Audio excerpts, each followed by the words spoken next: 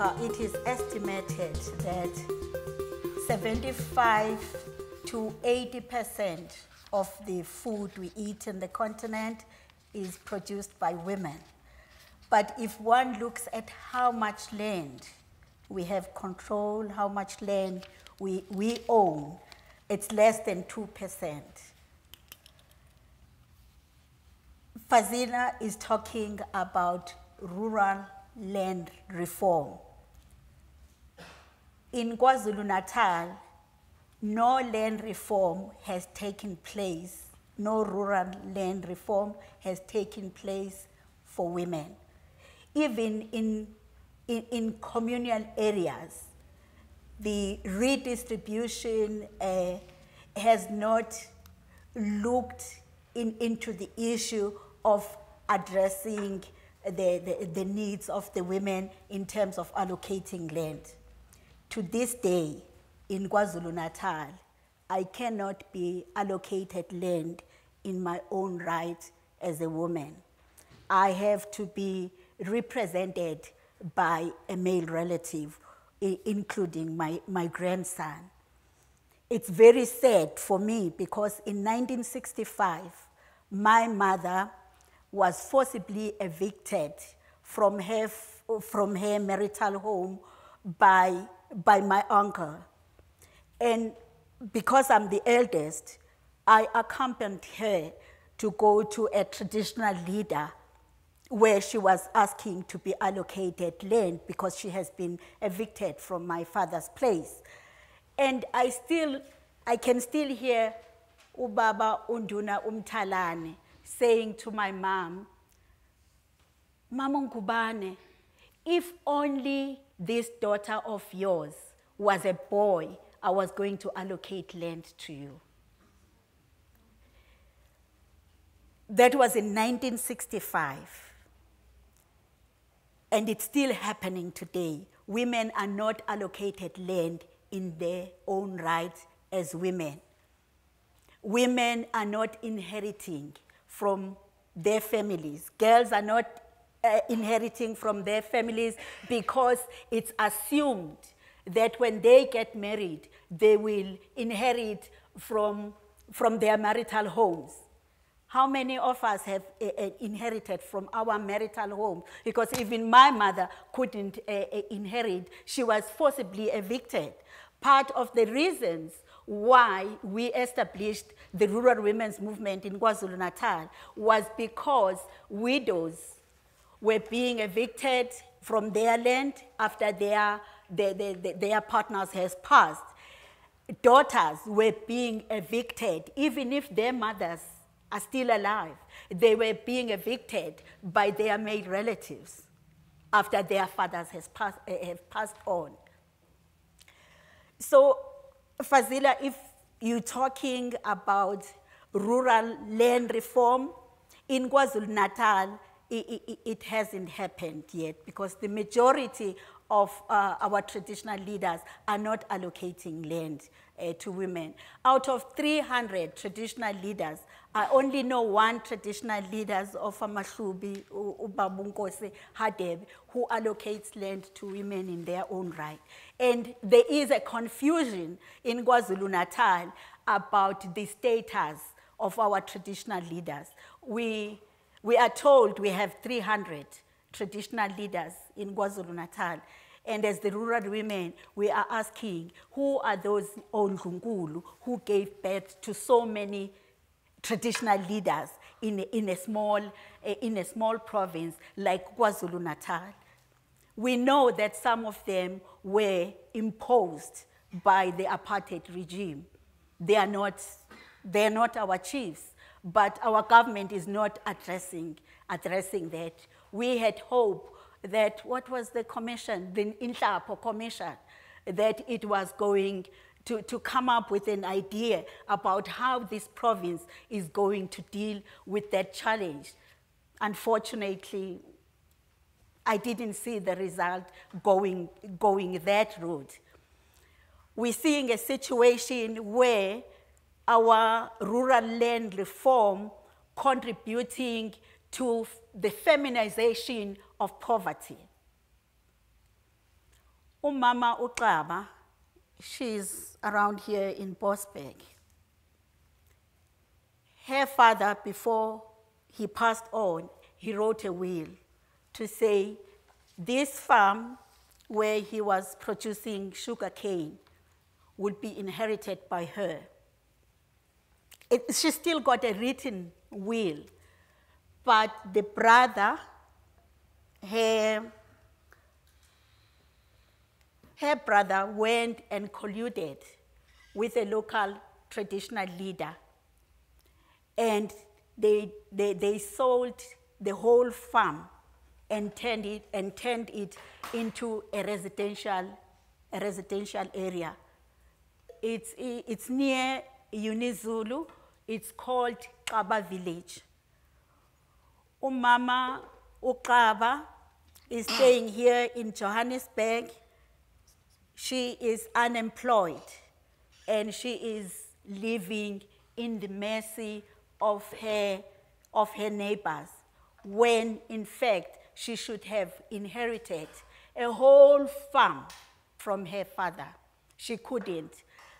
The traditional leader, when she went to speak to the traditional leader to say, you are colluding with my brother to sell this farm and turn it into a residential area that is not legal. And the chief said, was your father okay upstairs to allow a woman to inherit from him? Was he sick? So for him, her half-brother was the sole heir. She couldn't inherit, although she's still sitting with the will. We haven't been able to address that issue. If we have lawyers here in this room, please assist us. Umam Xaba is in a very scary situation. She has no income at all, and she's 75 years old. Umama Kazile Hadebe has always had a big garden. She was allocated land many years ago. She was born in 1928. She has always been using her garden, which is quite huge. It's more than an acre. She has been using it to raise her own kids, and now she's raising her great-grandchildren. In her home, she is the only person who brings in income through her social grant. And she used to compensate her social grant by working in the garden. But like 2 years ago, men from a neighboring community started grazing their livestock in her garden. We encouraged her to go to a traditional court in that area. There were other people. She was the only woman. There were other people who were in the court who were complaining about the same problem of cattle grazing in their garden and eating their vegetables. When a turn came for Umama Hadebe to speak, the court said they cannot tackle her case only because she's a woman. The court said, we do not speak to women. In 2003, as a country, the government passed the Traditional Leadership and Governance Framework Act. And that act called for the traditional councils to be established. And those traditional councils, 30% of them are women. But in a traditional court, and that idea was another way of trying to transform the traditional courts. But even with that 30%, those women who are sitting in the council could not assist Umama Hadebe when the court said, we do not speak to women. Come with the representative. And here we're talking about a person, a woman, a grandmother, who was born in 1928. She's walking using 2 walking sticks. And a man sitting there as a presiding officer had the guts to say to her, go back home. And 5 other men who had the same problem were compensated for an amount of between 3,000 and 5,000 rand. She was not, only because she's a woman. At Zululand district, the Zungu family lost their father. The culture at Zululand district and at Umkhanyakude district is that if a member of the family passed away, we must go to the chief to report that somebody has passed in a family. And to do that, we must carry money. At the Zululand district, the family who is mourning the loss, they must have 300 rand for the chief. At Umkhanyakude, they must have 500 rand for the chief. You bring a bit of water, like the size of this bottle, for him to wash his hand. It's like a cleansing ceremony. He washes his hand, and then you give him 300 rand or 500 rand. After giving him that amount, he goes back, or he gets his secretary to go back to his books to see if your family has been paying the illegal levies.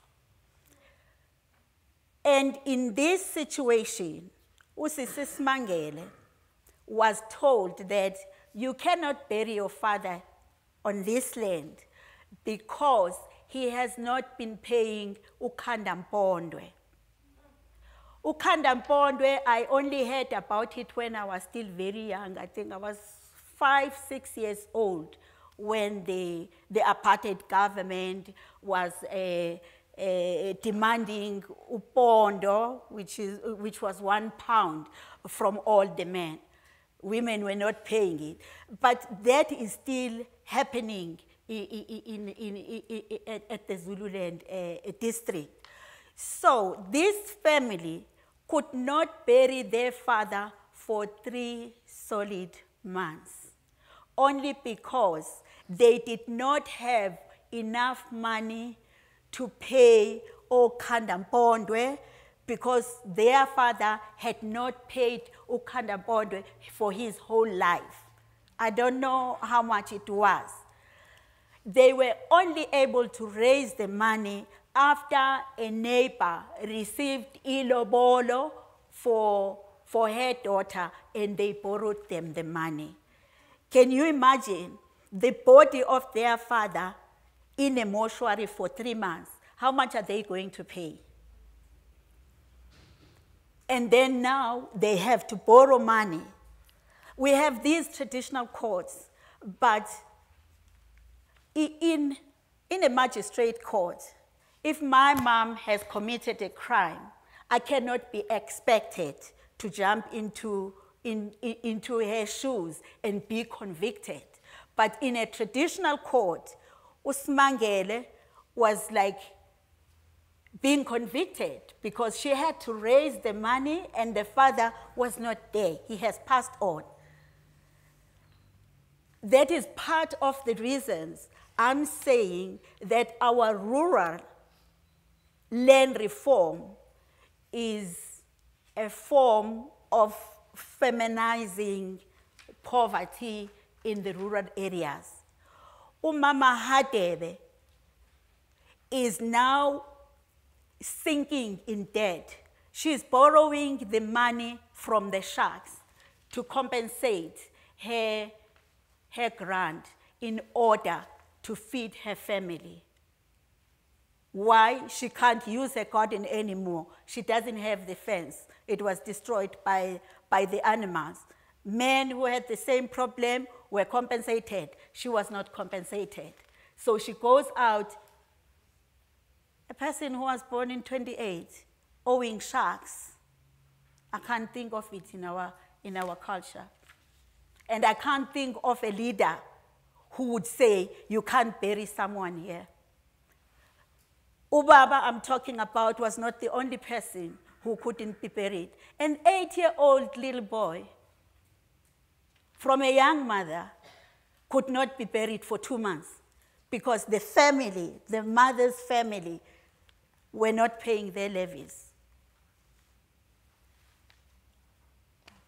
Thank you I think much. I've run out of my time. Thank you for that.